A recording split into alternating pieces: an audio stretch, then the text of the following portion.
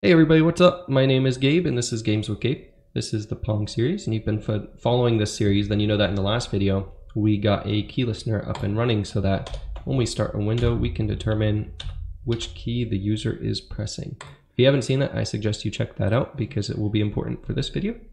Well, won't be important for this video, but for the future videos. In this video, what we're going to do is we're going to start building a rectangle class that we will use to draw our paddles on the screen and the ball on the screen. And we will also use this to detect collisions and everything like that. So this will be sort of the main class that does a little bit of everything. So we'll start off by just creating a new Java class. We will call this rect for rectangle. And then inside of this rect class, we will create an initializer. And we'll take in the X, the Y position, the width, and the height. And so let's have some private member variables here, and we will say int x, y, width, and height. And then when we initialize this, say this dot x equals x, this dot y equals y, width equals width. This is just basic Java syntax, and this dot height equals height. Okay. So now that we have this rectangle built, it would be nice if we could see it whenever we are actually displaying this on the screen. So let's make a draw method.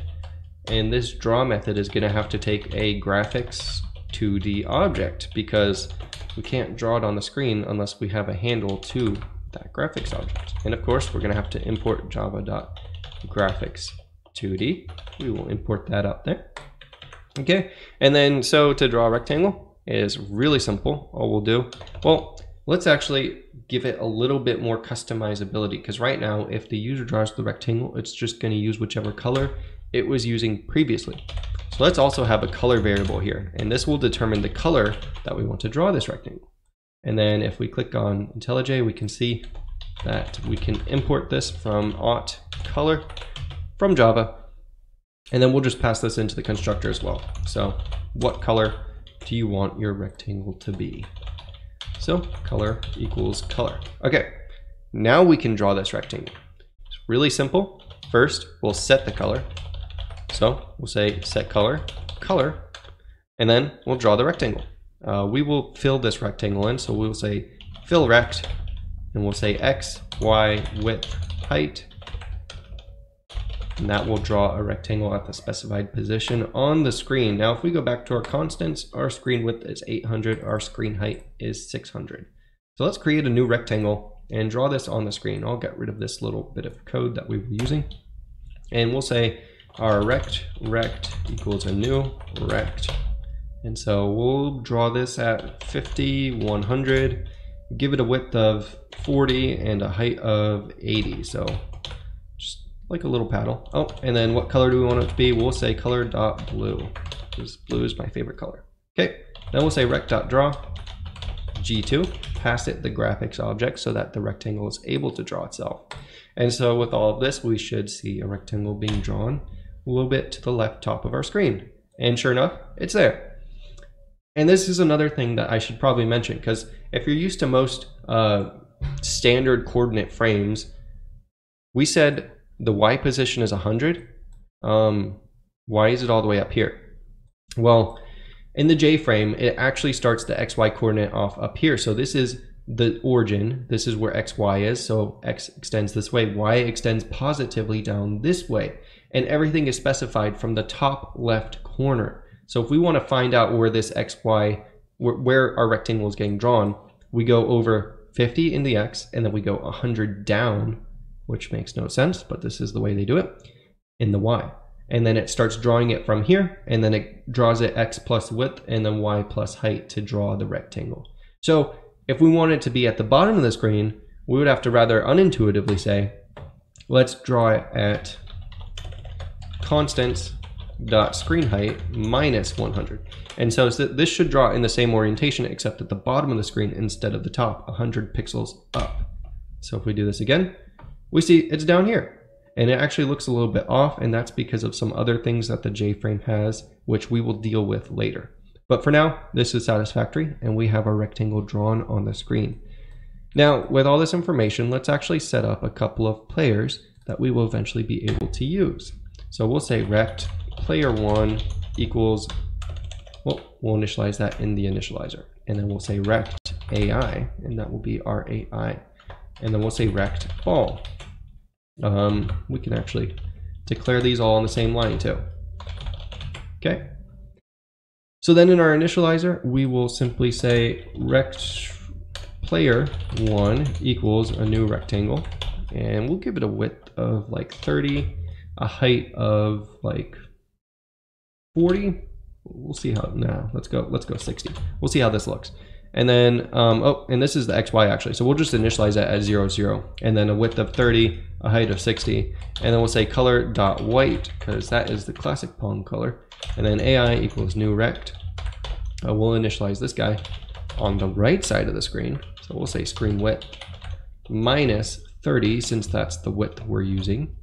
And then 0, and then we'll say 30, 60, and color.white. So this should give us little AI pattern. And then we'll initialize the ball in the center of the screen. So rect equals, we'll say constants.screen width over 2.0, well, over 2, constants.screen height over 2, and then we'll say width, we'll give it like 20 by 20, that should be good. And then we'll make this white as well. Okay, now we've got these three, player, AI, and the ball. So we can say player1.draw G2, AI.draw G2, ball.draw G2. Nice. And if we play this now, we should get, oh, and we get rectangle up here, and a ball in the middle. And these are very fat and not that big. So let's change this up a little bit, okay? And you can tweak these settings to whatever you want. And to make this easier, instead of having these magic numbers, I'm going to go into constants and define public static final int paddle width equals, and we'll start off with 20, public static final int paddle height, and last height we had was clearly not good enough. We'll change this to 100. And then public static final color paddle color equals color.white. The color, I don't know if this is strictly necessary, but it might be nice if you want to just make it very easy to change if you have to change anything. So we'll import color here. Okay, and then we'll go over here. We will replace width with constants dot paddle width, and then we'll replace height, constants dot paddle height. We will replace the color white with constants dot paddle color. And then we will just copy and paste these down to here. So we'll paste that there, paste this here, and paste this here. That should give us easy control. And we'll make one more for the ball. We'll just say ball width, because the width is the height. Int ball width equals, and we'll do that to 10 because 20 by 20 looked a little too big. Okay, go back to my window, and then we will change this to constants.ball width, and then I will just copy that over to here. Okay, and then we'll just color this constants dot paddle color. So we'll give it the same color as the paddle.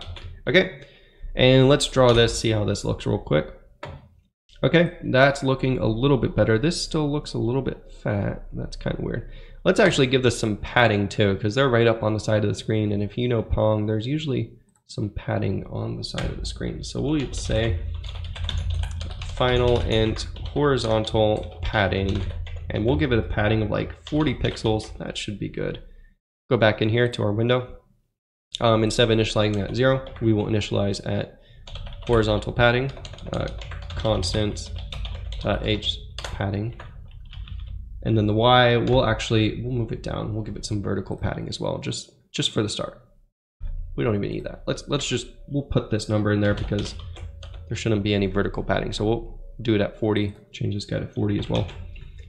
And minus 30, and we can actually say minus constants.paddle width and then minus the padding as well. Okay, and then this should give us some padding on the side so that we can really see how big these paddles are. Okay, cool. This doesn't look too bad. I would like my paddles to be just a little bit thinner. Like I said, you can initialize yours to anything you want. So I'll make mine like 10 pixels by 100 pixels. And I think that should look pretty good. Cool, okay. So now we've got a basic Pong screen up.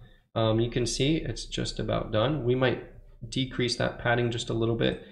And then there will be a few things we have to do. If you notice, the right side doesn't look quite the same as the left side, and that's because of some built-in features of the J-frame that we will take into account in a future video. I hope you guys liked this video. If you did, please like and subscribe. And next video, we will actually get into the player controller, and so we will have this paddle be able to move using the up and down arrow keys, which shouldn't be too hard. Feel free to try and implement it yourself. I think you can do it. It would be good exercise.